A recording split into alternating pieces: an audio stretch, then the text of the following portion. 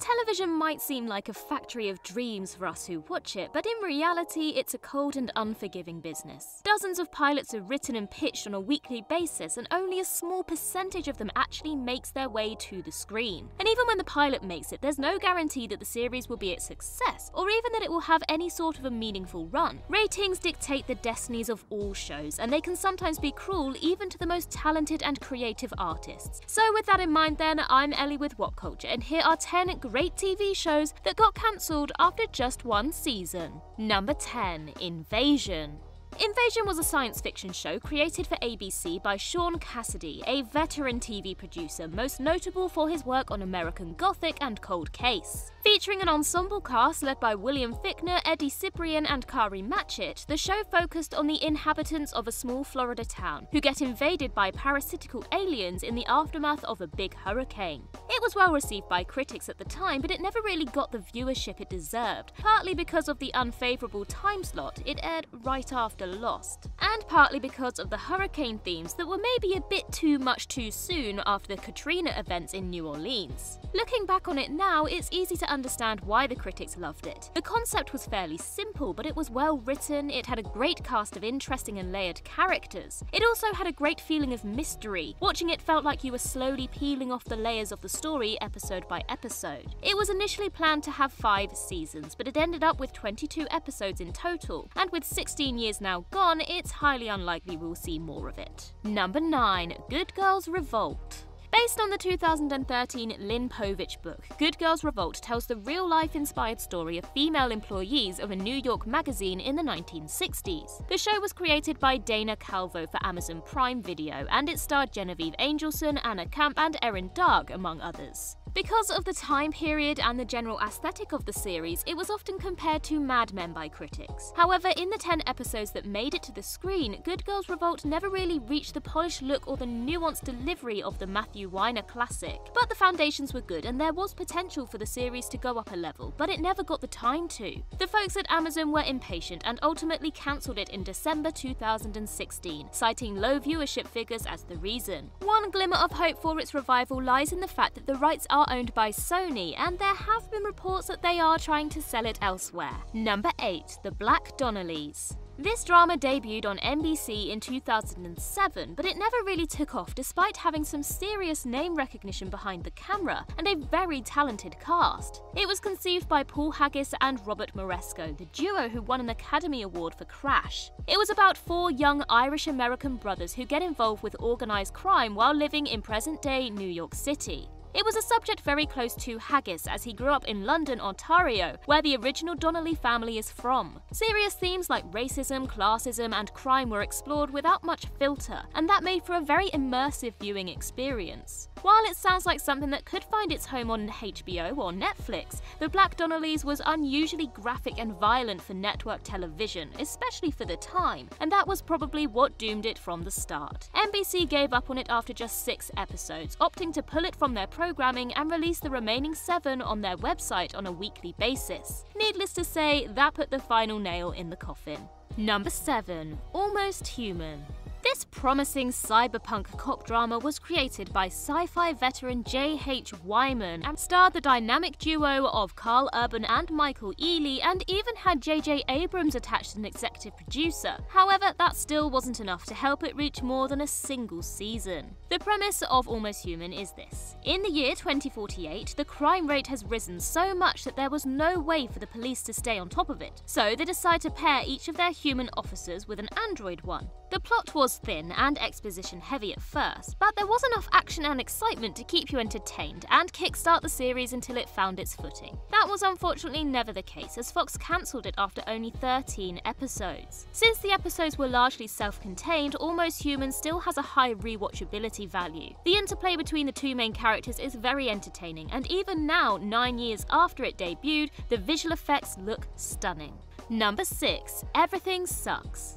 This parody of classic teen dramas was authored by Ben York-Jones and Michael Mohan, and its only season was released on Netflix in February 2018. The story is set in a town fittingly called Boring. a real place by the way, in 1996, and it follows a group of high school students as they navigate the issues of sexuality, identity, and belonging. On the surface, it might seem like a typical coming-of-age drama, but its intentional overuse of genre tropes and cliches hints that the show is not taking itself too seriously. Ironically, even though it's supposed to be a parody, the characters come off as more believable and realistic than they normally do in shows like this, and that's where the main strength of Everything Sucks lies. Unfortunately, the characters were never given enough of a chance to be fully fleshed out, so after just 10 episodes, some of them seemed more like sketches than actually developed characters. This is especially true for the supporting roles. In the end, Netflix decided to cancel any further production just 2 months after it was first streamed, stating that not a lot of people watched it beyond the first episode.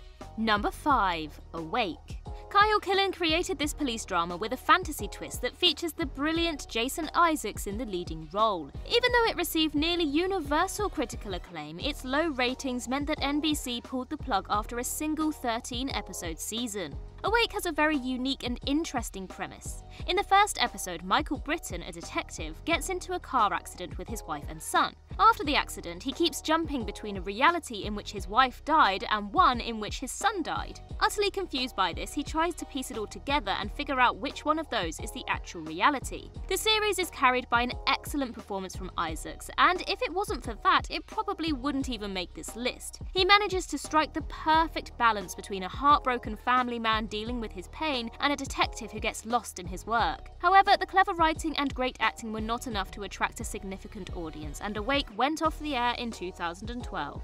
Number 4. Freaks and Geeks. Freaks and Geeks has now become a staple of every cancelled too soon list. Created in 1999 by Paul Feig and more famously executive produced by Judd Apatow, this cult classic lasted only 18 episodes, but it created a legacy that is still going strong. A textbook example of a good coming-of-age story, Freaks and Geeks brings the perfect combination of comedy and drama. Its characters seem like genuine people who you might have gone to high school with, and the show leverages that nostalgia to get you invested in the storylines. Apart from great writing, the characters benefit from a very talented cast who breathe life into them. People like James Franco, Seth Rogen, and Jason Segel were virtual unknowns at the time, but used the show as a springboard for their careers. Sadly, the production was notorious for constant creative differences and conflicts between the creators and the network, and that culminated in its cancellation halfway through the first season. However, that wasn't the death of the Freaks and Geeks legacy. Far from it. Just a couple of years later, Apatow would create Undeclared,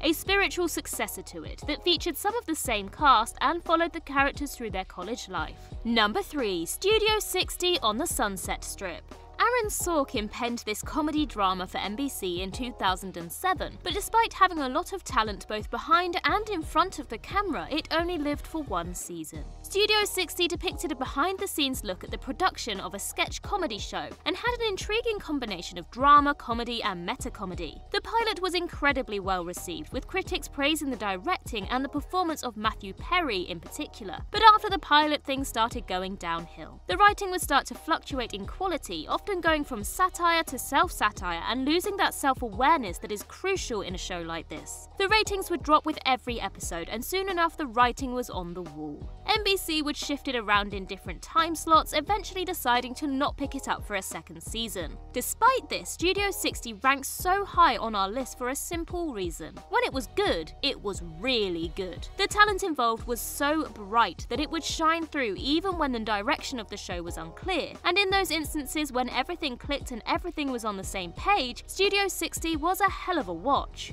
We can only regret that it wasn't given more time to define its direction and plant its feet firmly on the ground.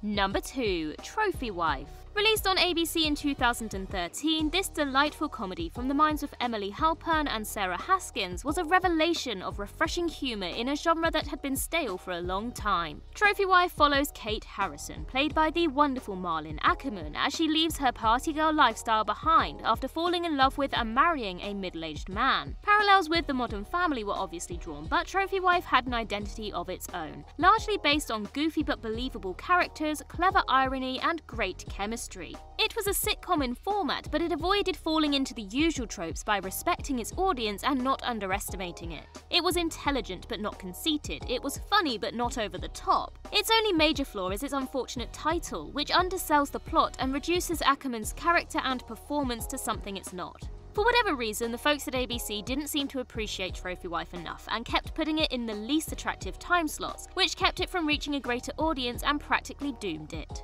Number 1. Firefly.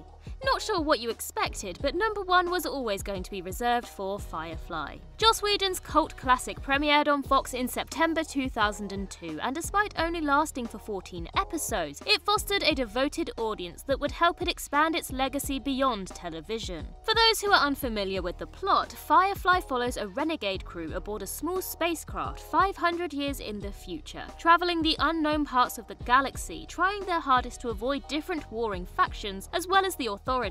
The crew is played by a hugely talented ensemble cast that includes Nathan Fillion, Gina Torres, and Alan Tudyk.